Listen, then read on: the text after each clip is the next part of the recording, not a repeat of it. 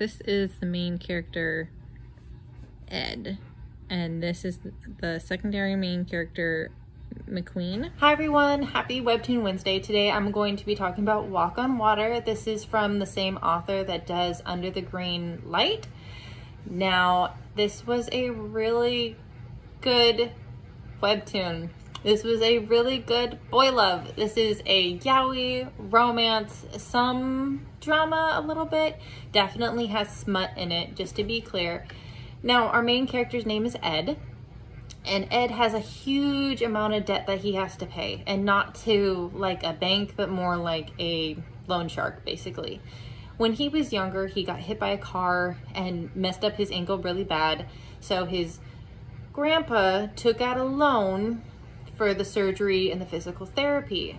Now, his grandpa has died, so that loan goes on to Ed. Ed originally wanted to be like an action actor, but he is now a bodyguard.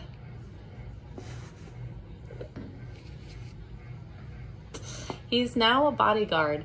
He doesn't necessarily make a ton of money, and living in New York, your money is basically just flying out the window at this point to pay for rent and living expenses and whatnot. So when Ed is out with some buddies, he actually overhears people at the next table saying that they made a ton of money doing gay porn. And even though they're straight, they just went and did like 1 or 2 videos and they made like, you know, a couple $1,000s and that was it. So Ed decides to look into it because he really needs the money. He already paid off the loan, but it's all the interest that has piled up that he really needs to pay off. So he does some research. He finds a porn site or a porn company in New York that he wants to work with. He contacts them, sends them some information, some pictures, and they want him to come in. Now, through this, you get like the slow progression where he does like a solo video and then he is the top for 2 videos and then they want him to be bottom.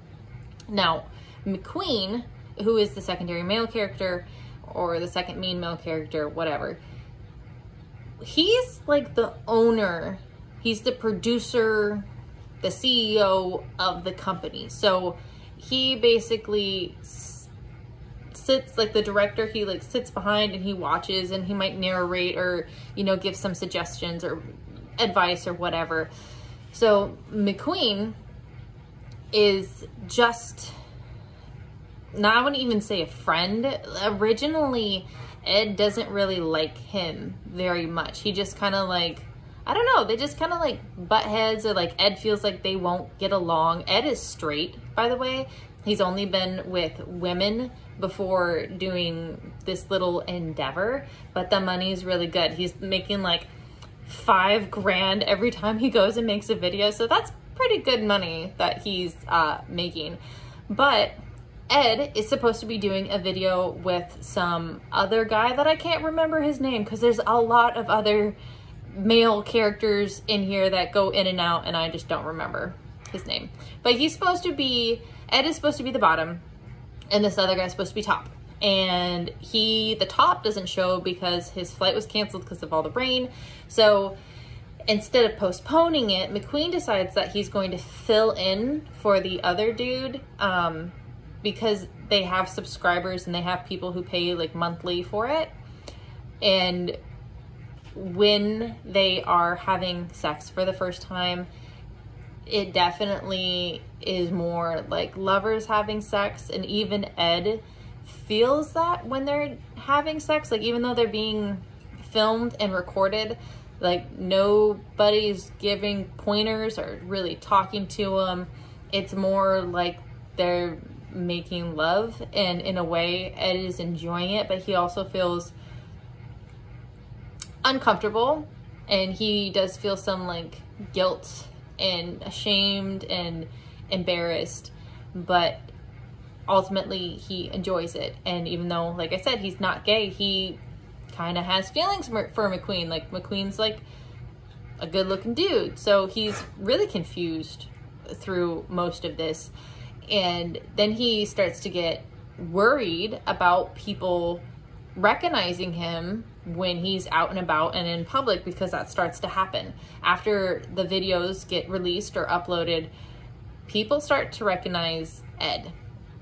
They don't know his real name because he's got a stage name, Tommy, but people approach him and like talk to him. He feels like people, you know, are whispering or looking at him more. He's getting like a lot of insecurity because being gay, I don't know when this is technically based on, but you know, being gay hasn't always been so openly accepted. So it's like he knows that people are going to look down on him or treat him differently. So he's just kind of like hyper aware of the situation, the circumstances, and what could ultimately happen to him if anyone finds out. He doesn't have any family, but he does have friends and coworkers. So he gets concerned after a certain point that somebody he knows is going to find out what happened. So on top of that, there are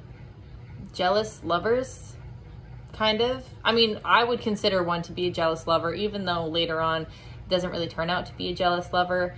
And then there is other people who want to be with Ed but don't know how to express it well. And poor Ed does get raped in this webtoon, which is really sad.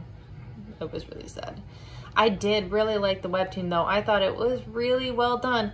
There is smut in a lot of it, and sometimes in some yaois or smut webtoons or mangas, there is no storyline behind it, and it kind of is just basically all sex. This one, however, has a really good storyline behind it.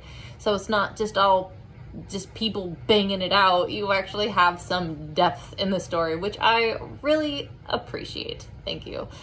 I hope you guys have a wonderful day. I hope you take the time and read this if you have the opportunity. And yeah, that's it. Bye everyone.